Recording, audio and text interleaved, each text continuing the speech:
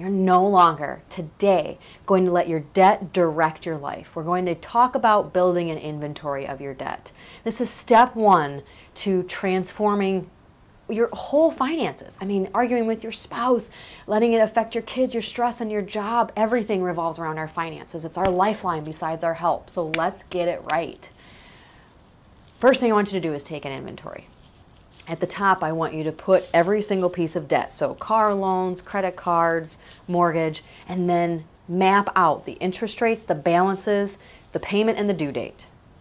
And then prioritize them. The number one thing you're going to start putting extra money towards every month, I don't care if it's even $10, is the one with the highest interest rate and the one where the interest rate can fluctuate. So usually credit cards usually have the highest interest rate and the rate can fluctuate. Today, start to change your life, start to transform your life. Your debt will not direct who you are in 20 years.